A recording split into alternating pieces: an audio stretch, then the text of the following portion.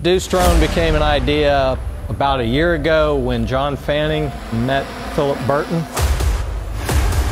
and they started talking about what can drones be used for, can they be used to deliver products and goods, and Philip was looking at it going, does this make retail centers stay relevant? Does it help with real estate management? Does it help retailers get product out to customers in a better way?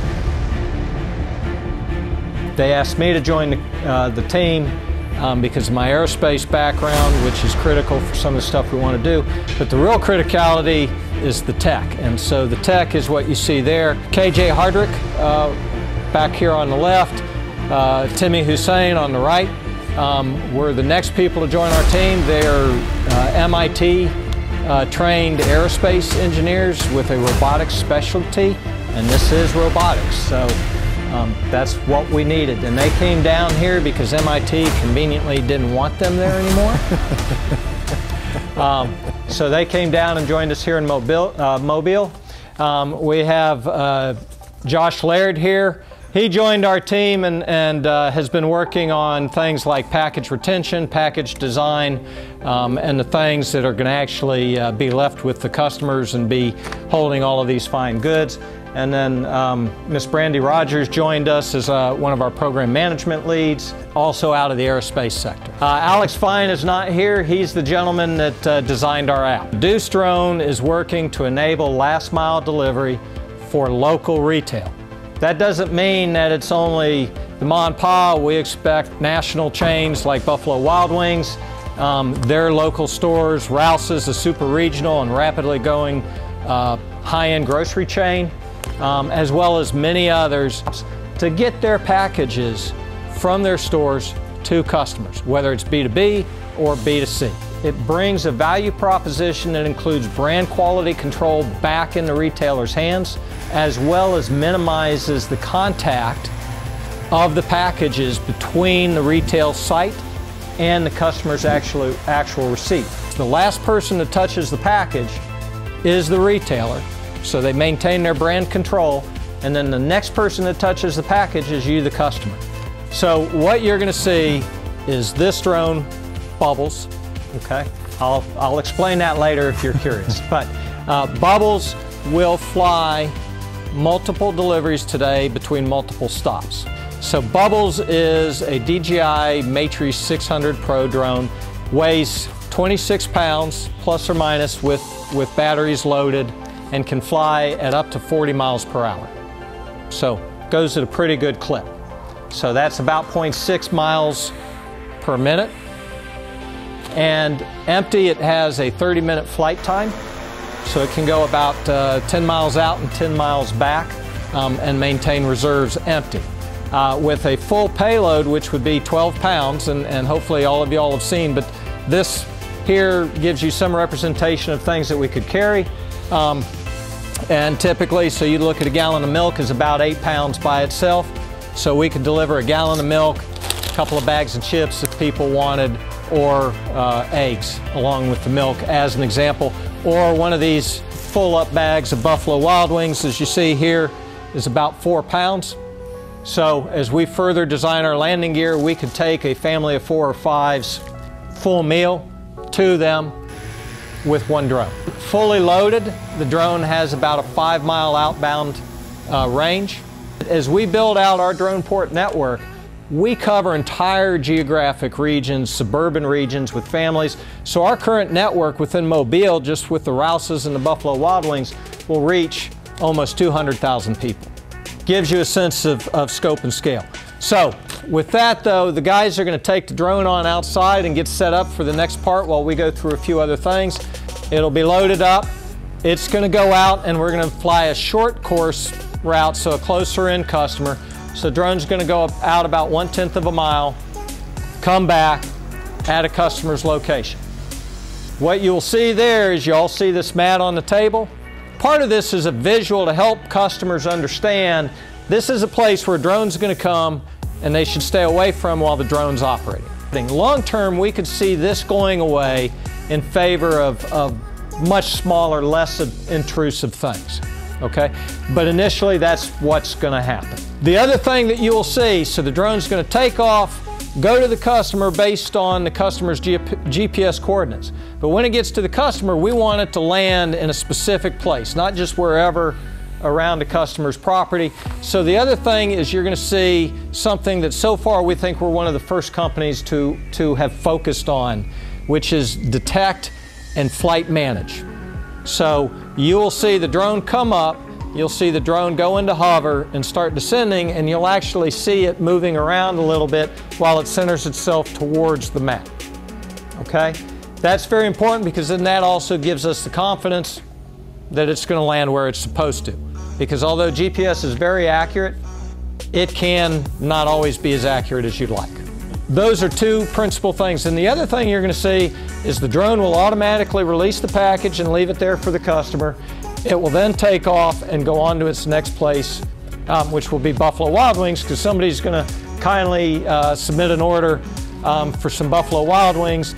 And then the drone's going to go downrange a pretty good bit, so it's going to go down 3/10 of a mile and then come back. So that you'll see will be about a half a mile delivery, and you'll get a sense of speed. So we're going to kick it up to 33 miles per hour, and it'll be flying at about 100 feet.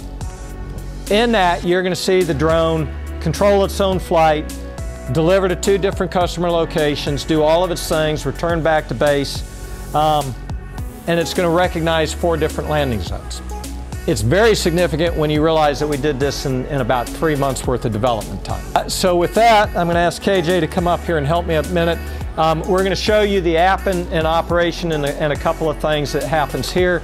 So if those on the periphery, so it's like any other app.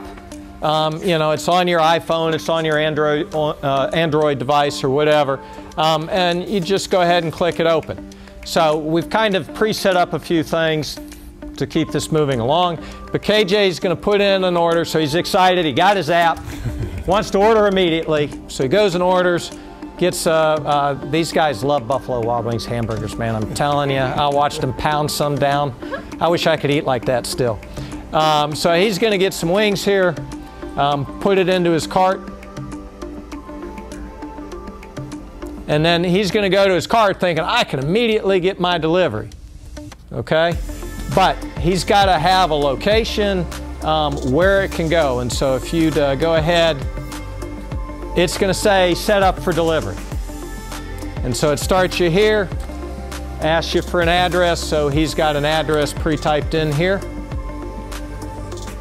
He confirms it, wants to verify, hey, this is still KJ. Your shipping address. Now here's the thing, you don't have a mat yet. So we're going to ship KJ a mat. So it says ship drone mat. It's going to confirm shipment, and then he gets the mat.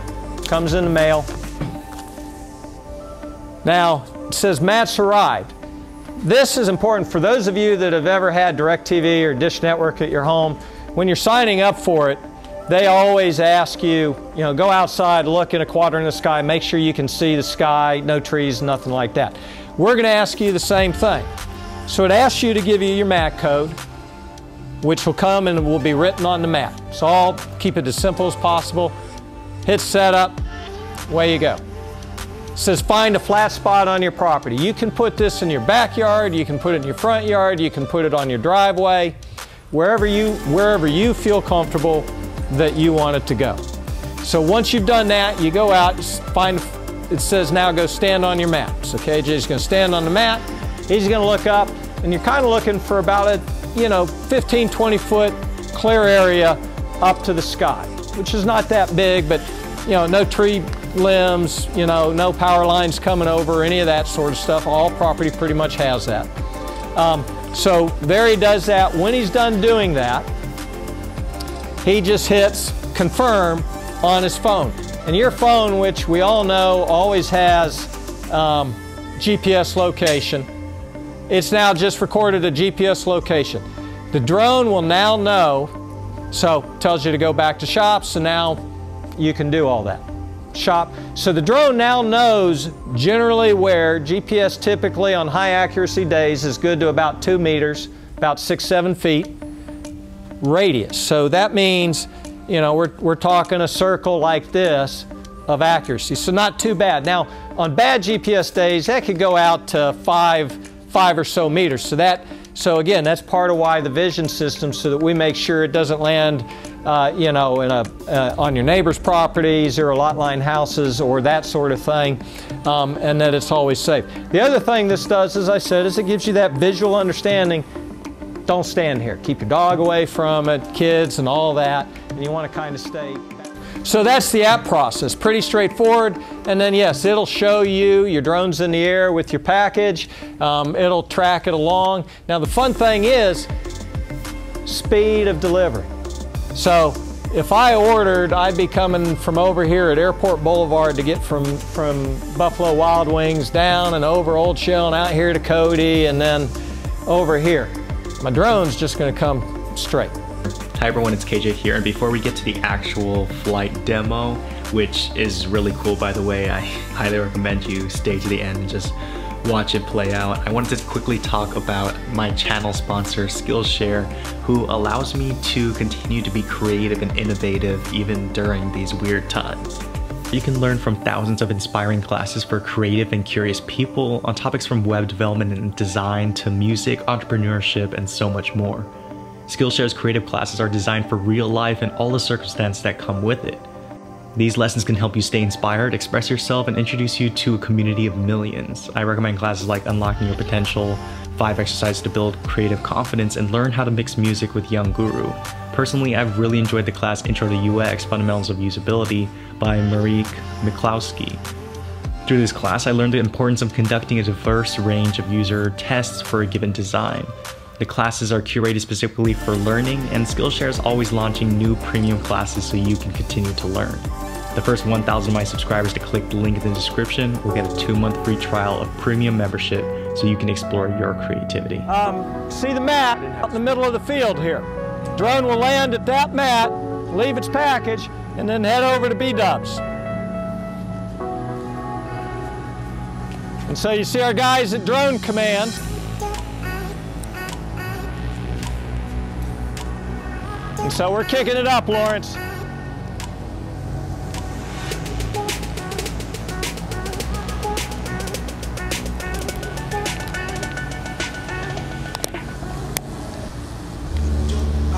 So it's gone up to 75 feet. It's going to head down range and it'll climb up to 100 feet as it's heading down range.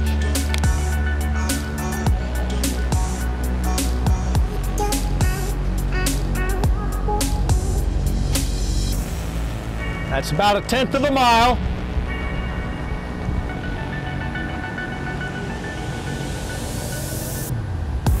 Okay, and you'll see it'll come, and as it's coming in to nearing its destination, it's going to stop and check. So this is a sense and detect point, and it's going to start descending down. So that's to make sure no power lines, trees, or whatever. Now what it's doing is it's stopping and looking for the map. And you'll see it kind of start to move around a little bit as it centers itself in.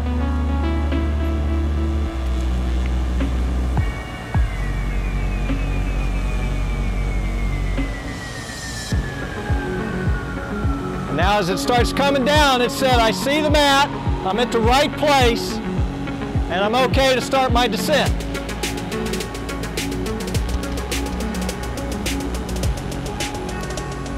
And there it hit its point that said, I'm 100% lined up and I'm ready to go.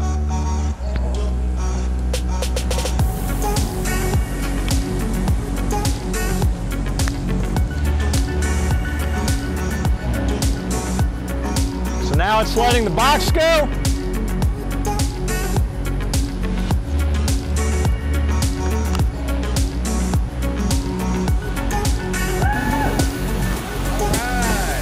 Now it's going over to B-dubs because we said we got another order. Buffalo Wild Wings is over here.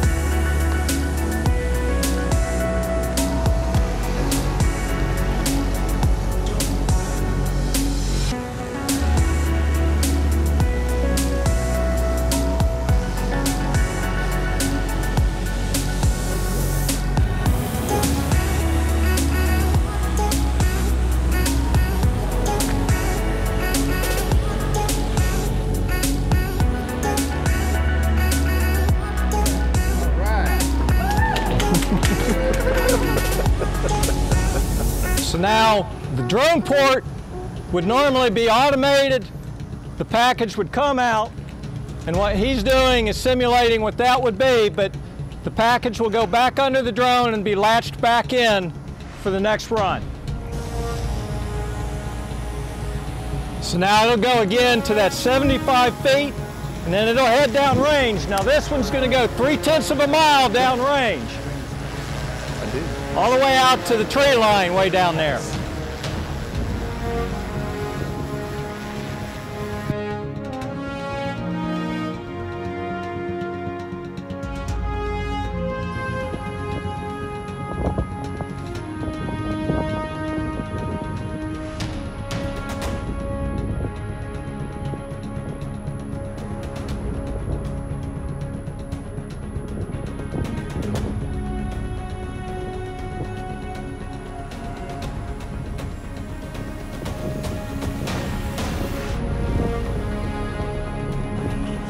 So it reached 33 miles an hour. It's going to happen. It'll be coming back at 33 miles an hour. And you'll see that same stop as it comes in near the customer to make sure it's clear to start its descent down. Right now. So there's the stop, and it'll start coming in.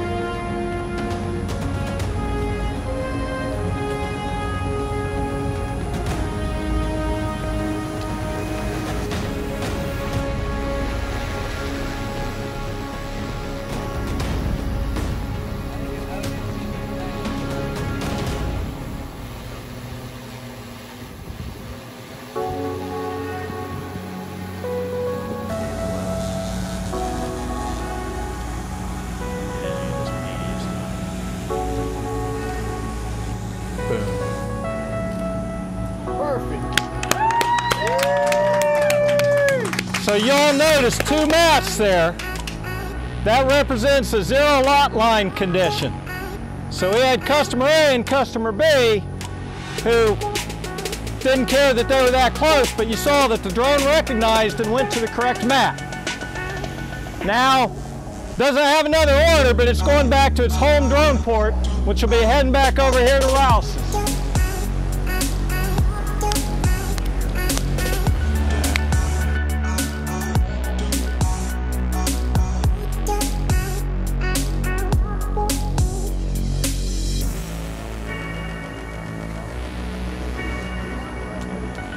And that's it.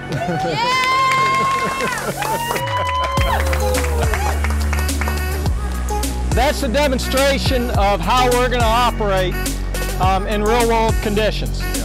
Just to give you a sense, we were out here yesterday flying and preparing and everything else all day. So we did about 20 of these yesterday in all weather conditions. We didn't fly in an actual thunderstorm because nobody's going to do that. But we did fly yesterday with a little bit of mist and other stuff. A lot of wind. So, nice and stable, came in, left the package every time.